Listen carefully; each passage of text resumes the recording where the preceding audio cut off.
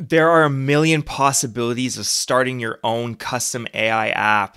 You can take any custom GPT, move it off of the platform onto your own website, and start growing your own user base. I was looking at this custom GPT, Drawn to Style. I think it's a fantastic idea for its own web app. Users are going to upload their sketches or rough drawings, and we're going to turn it into a more polished, finished product. To do that, we're going to use Bubble. If I were to make a website out of this custom GPT, I'd do something like this. First, I'd create a home page. In Bubble, they have something called components. So I'm going to click components and scroll down and find something for a good landing page. Maybe something like this. I'm going to click it and drag it onto the page. So we have a nice heading text, a description text, and then an image. I also want to add a button. So I'm going to take the button element and drag it into this group right here. Let's move it to the bottom. I'm going to write Start Now in the button. For the heading text, I'm going to use Chat GPT to fill that in. I'm putting in the prompt, write me heading text for a landing page about a web app that turns people's rough sketches into polished drawings using AI. Let's send that in. And here we go. Transform your sketches into masterpieces with AI-powered precision. That is not bad. So I'm going to copy this text and I'm going to go into this heading text. I'm going to paste it in.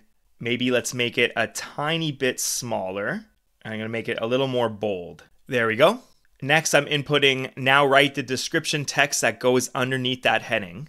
Unleash your creativity without limits. Our innovative web app harnesses the power of artificial intelligence to turn your rough sketches into polished, professional grade drawings. I don't think I need all of that text. It's a little too long. So I'm just going to copy this first sentence and paste it in here. Perfect. I'm going to click in the group, go to layout, and the row gap is a bit too large. I'm going to go 25 pixels, shrink that a bit, and maybe center this image like so. For that landing page image, I'm going to go to Explore GPTs and scroll down to DALL-E 3. I'm writing cartoon picture of one dog, aspect ratio 16:9. And this is exactly what I was picturing. So I'm going to download this image. I'm going to open that picture in MS Paint. Let's select one half of the dog. I'm going to delete this half. And I'm going to grab a brush and try to make a rough sketch of what I'm seeing here. Try to make a mirror image of this dog. I'm not an artist, so bear with me here. All right, what do we think? Do I got the Picasso gene in me?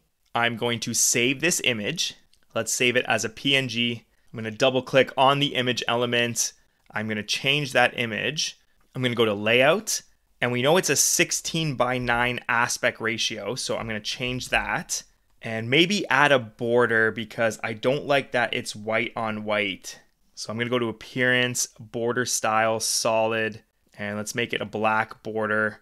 There we go, something like this. Now I want a sign up pop-up so that the user has to register for an account in order to use my custom GPT. So again, I'm going to use the components and I'm scrolling down to this sign up login pop-up. I'm going to drag it onto the page. That is perfect. They have to input a name, an email address, a password, and then re-enter their password. So I'm going to go to this Start Now button. I'm going to go Add Workflow, and I'm going to click to add an action, go Element Actions, Toggle, and it's going to toggle that pop-up. Go back to Design, find that pop-up. We're going to click on the Sign Up button, go Add Workflow, and we're going to add an action, and that action is going to be Account, sign the user up. The email address is going to be input sign up emails value. The password is going to be input sign up passwords value. We are going to require a password confirmation. That confirmation is going to be input sign up re-enter passwords value. And we're going to change another field. I'm going to click full name is equal to input sign up names value. And then once they've signed up, we're going to navigate them to a new page, and that page is going to be the custom GPT. Previewing the page quickly, if I click the Start Now button, boom, there comes the pop-up. They would enter their details and then sign up. Now let's create a new page, and we go add a new page. I'm going to call it sketch to image. Let's hit create. On all blank pages, I like to double click, go to layout. I want to change them to column. That's the container layout. That means all elements will stack from top to bottom. I like to change the builder width. This isn't the width of the page. This is the width of the builder within the design tab. So to make it easier to see all the elements, I like to go to 500 and then stretch as need be. For that min height, we could also do 500. Put everything in your visual. In order to create a custom GPT, I'm going to go to plugins and then the API connector. You would add that to the plugin store. It's completely free. And you need to create some OpenAI API calls. So I'm going to click expand. I've taught how to do this in many other videos, but for this specific custom GPT, we're going to need GPT Vision because we're going to look at the sketch drawing that the user has uploaded. And then we're going to need DALL-E 3 because DALL-E 3 is going to draw a brand new image that tries to mimic that sketch. I want a picture uploader element so the user can upload their sketch. So I'm going to scroll down here and here's the picture uploader element. I'm going to drag it onto the page. Let's go to layout. Let's make it 400 pixels wide and 200 pixels tall. I'm going to center it on the page and make it 50 pixels from the top. Then we're going to need an image result below this. That will be what DALL-E 3 drew. So I'm going to drag in an image element. Let's also make that 400 pixels wide. Let's go keep element aspect ratio fixed. Looking in our API call, it looks like the size is 1792 by 1024. With DALL-E 3, you have three options. You have a square, you have a horizontal orientation, and then you have a vertical orientation. So this is a horizontal orientation, which means my aspect ratio for the image element is going to be 1792 by 1024. Let's make this fixed width 400 pixels. I'm going to center it on the page, make it 25 pixels from the top and 50 pixels from the bottom of the page.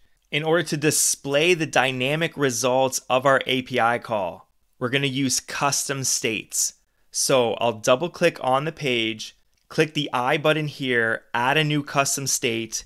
We're going to call this result, and the state type is going to be an image. Let's hit create.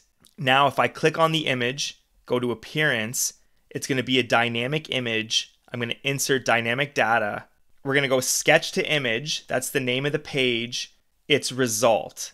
So that was the custom state that we just made. Now, in workflows, we can start building out the custom GPT.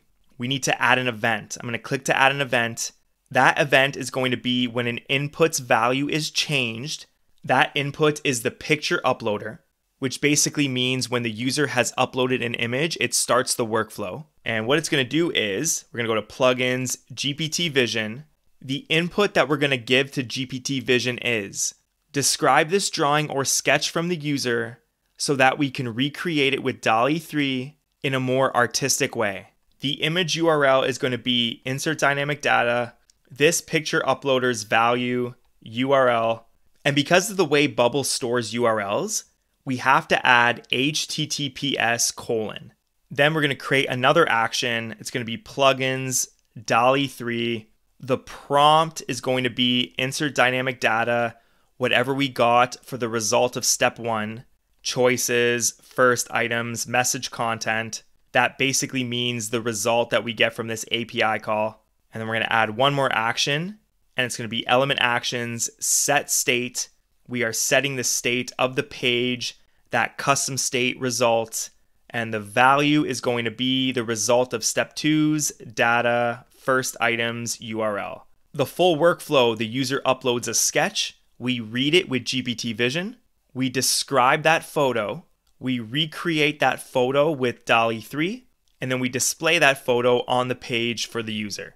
I'm seeing that this app has one issue, and it's because we didn't fill out the go to page action. Now that we have sketch to image, I'm going to click this, and the destination is going to be sketch to image. Now let's test everything out. We land on the home page. I'm going to go start now. My name is Wes GPT. My email is heywesfrank@gmail.com. My password 12345. Please nobody steal it. Re-enter password 12345. Let's click sign up. There, now I have to upload an image. For that, I'm going to use MS Paint again. Let's make a really bad house. Here's a door. Here are some windows. Here's the roof on the house. There's a little chimney. There's like a sidewalk. Let's say there is a tree on the front lawn. There is a bird in the sky. There's another bird here. And then maybe a sun. And let's have the sun smiling. All right, there we go. Very simple photo. Let's upload that image. And this is our result. I'm going to right click, open image in new tab. That's pretty intense. Has the house, has the chimney, has the tree, has a few birds, and then we have the sun. If I was turning this custom GPT into a paid web app, I might add a credit system. I might use subscriptions. I would save the results to their profile. I would clean up the page, design it better, make it look more professional. I'd give them different style outputs, format outputs, different orientations, vertical, horizontal, square. There are thousands of things we could do to turn this into a viable AI side hustle. So if you want to get deeper with me, I have a full online course. Click the link in the description below. I'd love for you to join the first cohort. And if you like this video, there's 2 more on the screen right now. I specifically chose 2 that are most relevant to you. Choose one of them for me. Give it a click. Give it a watch. We'll continue from there. Later.